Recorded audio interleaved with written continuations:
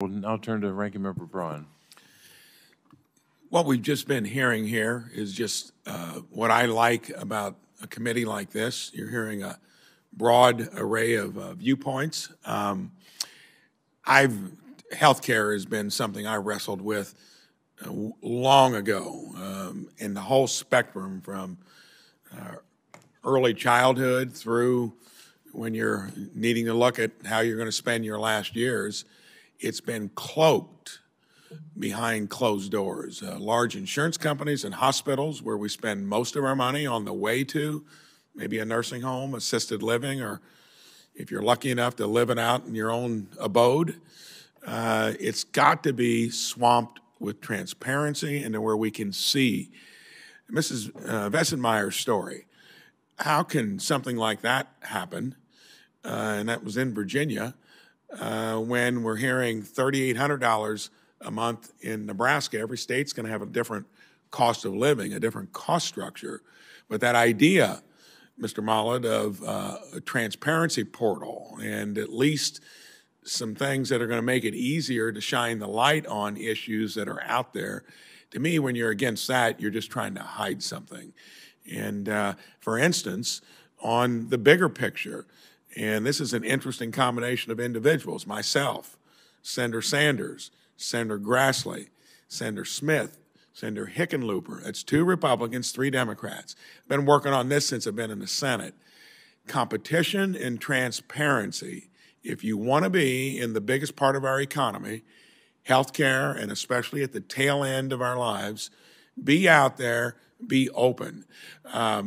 Ms. Simpkins, I was wondering, because you've done a good job, and like Senator Fetterman said, your payor is coming through either state, federal governments, and you're aimed at low income.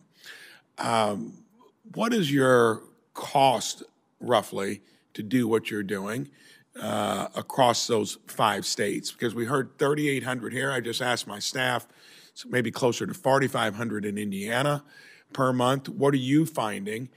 You're servicing low income residents. What's that cost structure look like?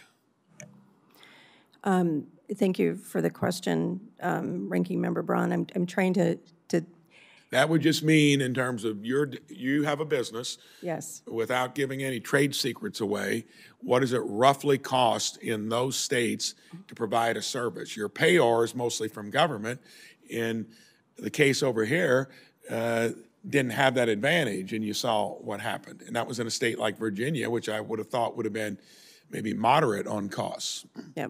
The thing I'm struggling with, and I certainly agree with the transparency. Those are things that we're going to be showing all the conversations here today of the cost of care, making sure there's no hidden fees.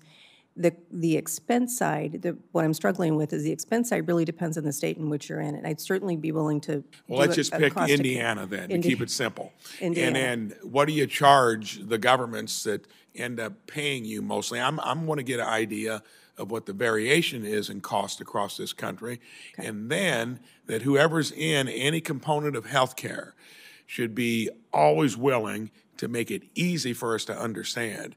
And on healthcare that leads up to assisted living or nursing homes, it's terrible. And in my own business, I tried to create healthcare consumers so you could actually manage your own well-being. And even when I attempted it, it wasn't easy, but we did it. Okay, I thank you for the clarity.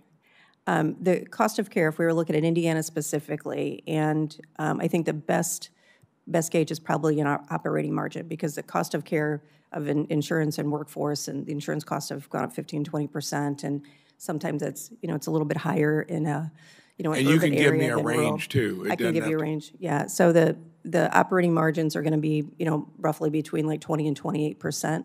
When everything's considered, that's also a debt load. Well, that's operating margins. I'm talking about what the government ends up paying for per month. I'd be glad to send that to you, Senator Braun. But you can get that to me. Yeah, and I don't have that. I don't belabor have the point, but just the difficulty of this, and you guys are doing a good job by all standards. We've got to have transparency across the spectrum of healthcare. And when you get to the tail end of life, I think it's as important as it is along the way. And until the industry and everyone in healthcare embraces transparency and competition, don't be surprised if there's going to be more of an interest to show how to do it from the federal level. And I'm a believer that that generally isn't necessarily the solution. It can end up even costing more.